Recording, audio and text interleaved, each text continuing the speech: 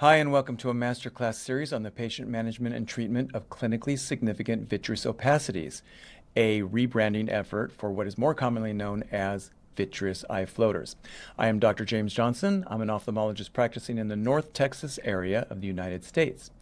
I have nearly 2 decades of experience exclusively treating floaters in my surgical practice. My experience is primarily to the application of the YAG laser, but I'll also discuss the pros and cons and other ways to manage these floaters. My goal here is to share my experience and all the practical tips, hints, observations, and philosophical musings on this topic. There is no academic or professional organization with evidence-based guidelines to the treatment, and there are no hands-on courses for people to learn this. It's basically on-the-job training without the training. Like you, I've just had to figure this out on my own. The difference is I started out almost 2 decades ago.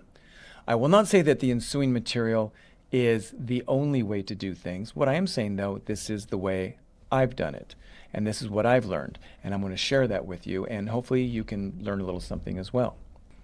When you listen, I mean really listen to your patients that are suffering their eye floaters. There's a lot of anxiety and depression and despondency that goes along with that. One of the worst things I think you can do is to try to minimize that and tell them that what their experience is not what they're experiencing. It's called gaslighting. Also, if you can help them and significantly improve their condition, they are some of the most grateful and appreciative patients because they have really suffered this journey, sometimes for years, being told by everybody else nothing can be done. This series is intended for eye doctors, and whether you are just starting out or you've been treating floaters for a little while, I hope that you'll join me in this journey and this process, and let's make it collaborative.